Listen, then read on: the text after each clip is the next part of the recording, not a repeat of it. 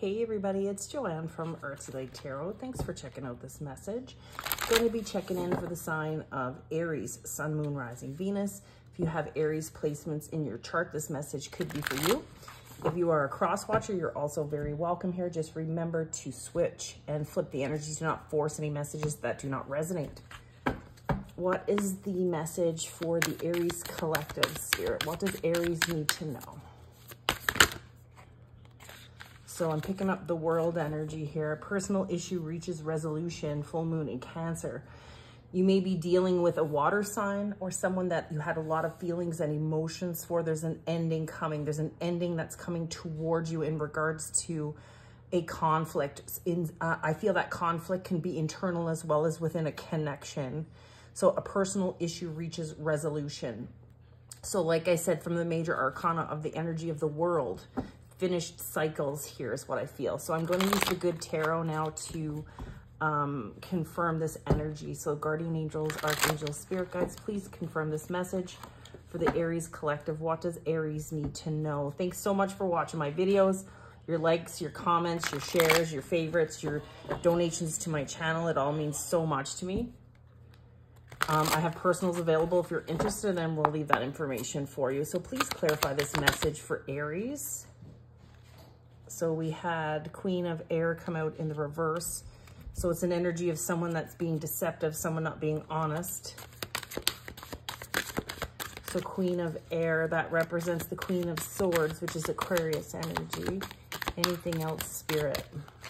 These are huge, but beautiful artistry. And then we've got the Five of Earth, a feeling of lack, an energy of lack. Five of Pentacles, Five of Earth to the Queen of Swords. Someone is being deceptive in regards to information. There's an energy of feeling like you're not, there's an energy of something that's not feeling, okay, sorry. I don't feel like this is your energy. There's an energy of someone that is not being honest in regards to how they feel in a situation. I feel this person that's connecting to you at this time feels like they're not good enough with this Five of Pentacles energy. That's the earth energy of feeling lack, all right? Feeling like a victim, right? So someone isn't really clearly communicating that issue or that energy to you at this time. A personal issue reaches resolution. So that is what's connecting to you at this time. There's an energy of someone that is not being truthful or honest about how they feel. They feel like they're not good enough in some way or regard. Flip it, switch, it could be your energy too. But I'm not feeling like this is Aries energy. I feel it could be the energy of the person that's attaching to you. So guardian angels, archangels, spirit guides, please give me clarification on this energy and who owns it. Give me some more information in regards to this. Thank you. Anything else?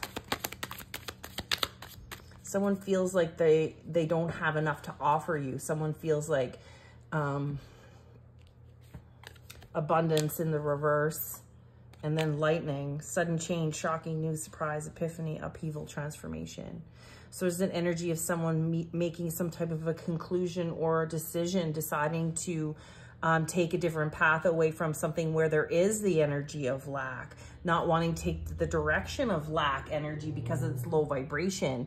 So coming to realization, I do feel that's your energy, Aries, at this time. You're wanting to take a different path away from an energy where someone feels like they're not good enough. Even though I don't think that's the case, I don't feel that's how you see this person, but that's the energy of the person that's connecting to you, and they're not being honest about that. A personal issue reaches resolution. I think that there was a situation or something that came to light that allowed you to make a decision to move away from this energy, this Five of Pentacles or Five of Earth. So I'm going to clarify that now with tarot. I want to use my old OG deck here. So guardian angels, archangels, spirit guides, please clarify this spread for the Aries collective, Sun, Moon, Rising, Venus. There's an energy of ending here with Ten of Pentacles. Something did not turn out the way that you had hoped. However, this person is waiting on some type of information. Page of Swords energy. So there's an energy of someone that's very stuck in their head, feeling like they're not financially able to keep up with you, I feel, with this energy here. That's the cards.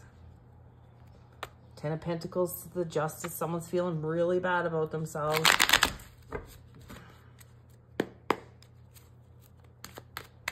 Clarify the Queen. Yeah, someone is not offering love at this time because they don't feel like they're good enough. Four of Cups energy, that's Cancer energy. Someone is lying about feeling like they're an option. They're not being honest about that. Bottom of the deck energy, Eight of Swords. Again, an energy of someone being very stuck in their head is what I'm picking up here. Like I said, I feel this could be a cross-watchers reading here with the Eight of Swords. Eight of Swords represents Gemini energy, and then Four of Cups, like I said, was Cancer. And the Four of Cups is clarifying the Queen of Air. Yeah, there's really a sad energy here with this Four of Cups to the Queen of Air. Someone's really sad that's attached to you at this time. And I feel that that's very much a part of their own self-worth, their own value. It's very unfortunate energy here. It's very heavy. I'm going to clarify now the Five of Pentacles. Spirit, please clarify the Five of Pentacles energy.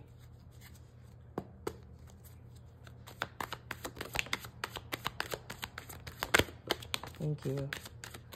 Bottom of the deck, Six of Pentacles. Someone feels there's an imbalance. There's an imbalance of finance. There's an imbalance of stability. There's an imbalance of give and take is bottom of the deck energy. And then clarifying the Five of Pentacles. There's an energy of letting go, an energy of letting go of heartbreak, letting go of feeling a place of lack, and investing in your own personal wish fulfillment. So I feel you're letting go of this energy of being in lack, Aries.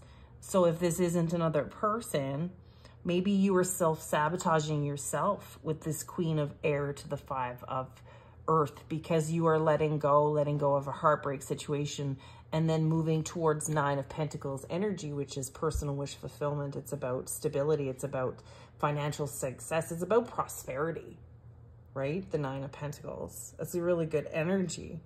So it could be past to the future, right? You're letting go of a feeling of lack, or someone that made you feel lack, someone that made you feel like an option, someone that is not feeling like they were good enough, or possibly you didn't feel like you were good enough in the past, but you're releasing that now, you're letting it go, and you are building towards your own personal self-value and worth, right? That's what I feel there. Spirit, please give me some more energy for Aries in regards to this situation. It says soulmates and single. So that's kind of a little bit ironic. But possibly being alone will bring you towards your soulmate, right? Or possibly you're not able to bring in your soulmate because you're coming from a place of lack, not feeling your own personal value and worth. Okay, so possibly you need to be alone. Maybe you need to continue to heal and work on yourself in order for your soulmate to come in. Anything else, Spirit?